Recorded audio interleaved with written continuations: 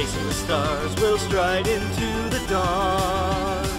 Never back down till the battle is won. Face each foe with hearts brave and true, unafraid of the unknown, because I'll face it all with you. Hello, I'm the Reviewer. You review it, I review you. This is my partner, Mr. It.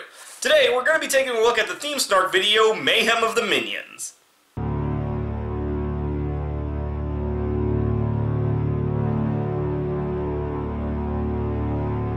Okay, according to Google, that says, when we begin and rubbish our sins. Me. You know, Disney's California Adventure had a rough start. Okay, I'll roll with you. And why in a video about Universal Studios Hollywood am I talking about DCA? Cinematic parallels? There were significant additions made between the late 80s and early 90s which resulted in this ad campaign. The new Universal Studios Hollywood. If you haven't been lately, you haven't been. Hey, it's the California fans when Mummy was being built!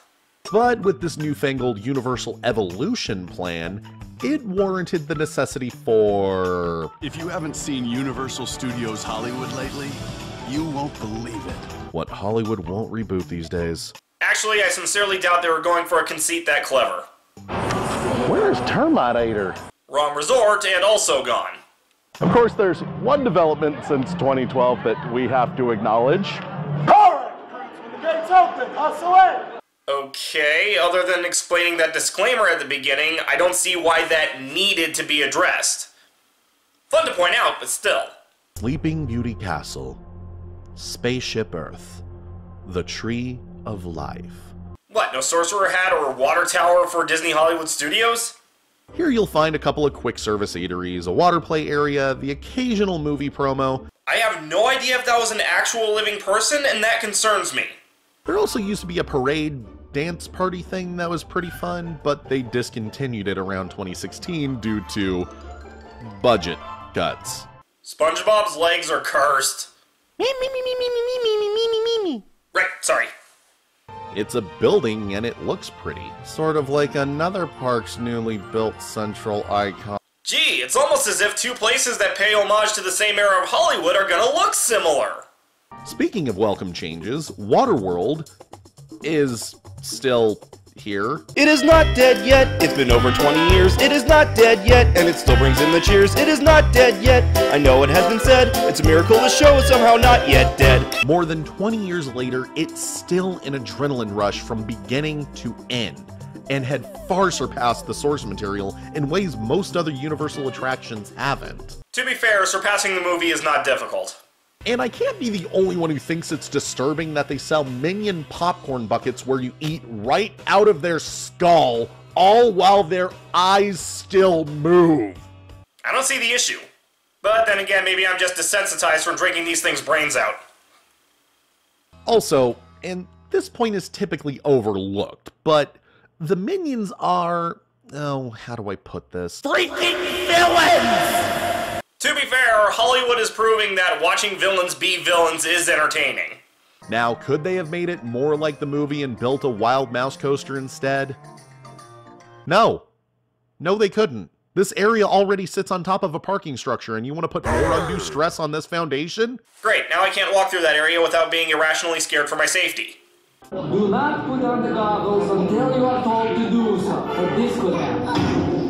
Oh, thank God, I didn't think anyone was going to teach me how to use these things. I mean, I've only had to wear about 3 different variations of 3D glasses before getting to this ride, but not one of them taught me how to use them.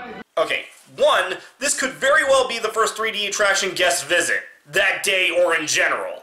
2, literally every other 3D attraction tells you not to put the glasses on before you're told to do so. Now, we have created this 3D immersive experience, so you're going to have your glasses ready. Don't put them on yet. Do not wear your glasses until you are seated, unless you like falling over. Hell, that's something that's not even unique to Universal! I forgot. Just a little reminder to everyone, please don't put on your opera glasses until you are seated inside the concert hall. Thank you. Second, do not attempt to walk While wearing your 3D glasses, you may trip, and frankly, you will look... What are you doing? I'm just showing how you can trip if you walk with your glasses on. Are you? What? I don't know what you're talking about. No, I'm pretty sure I saw actual tears. For this? No. You like this ride. Considering that the last retrospective ended with... Want to go again? Can we go again? Please, can we go again? But it's so fluffy. I think it's safe to say he does. Really? Thinking about Star Trek again.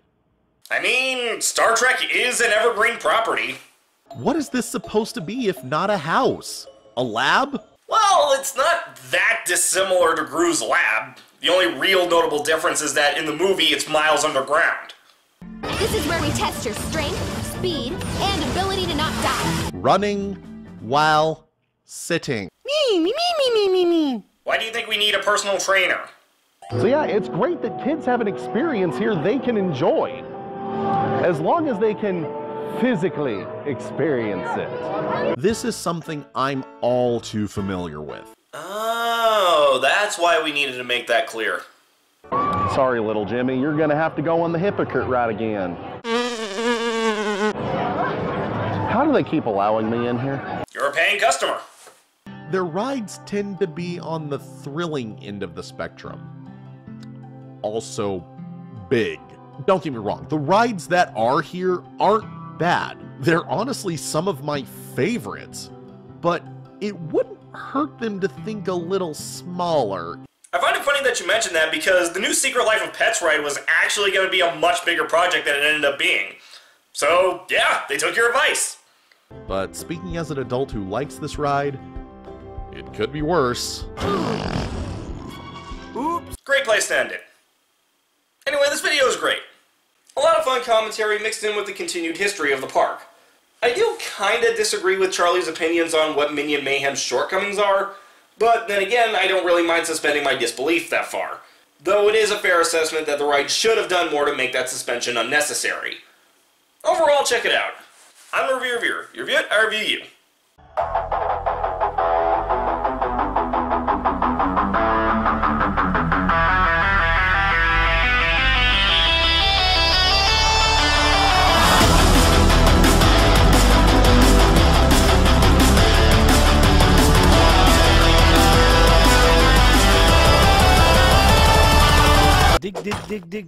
Dig, and I mine the whole day through. To dig is what I like to do. Whoa! This gem is huge! Imagine the things I can make with this!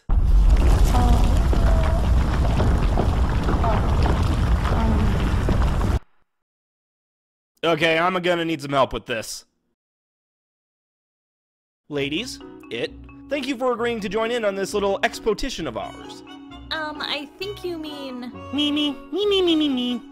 Anyway, according to Future Keybearer, the mountain here may or may not be haunted. Haunted? Now you have intrigued us. Calm down, we don't know exactly what's in there. Could be ghosts, could be something harmless, could even be harmless ghosts. But that's why we're going in, to find out. To cover more ground, we're going to be splitting up into two teams. Lucina and it, you two will take the lower path, while Mystiss, Pumella, and I take the upper path. Me. What? Yes, Keybearer said something about a huge gem being in the mountain, but that's not our objective. If anything, finding it will be a bonus. Come on, Mr. It. We shall find that gemstone and leave these slackers in the dust. It's not a competition! Hell, I said we're not even... Ugh, never mind. You two ready?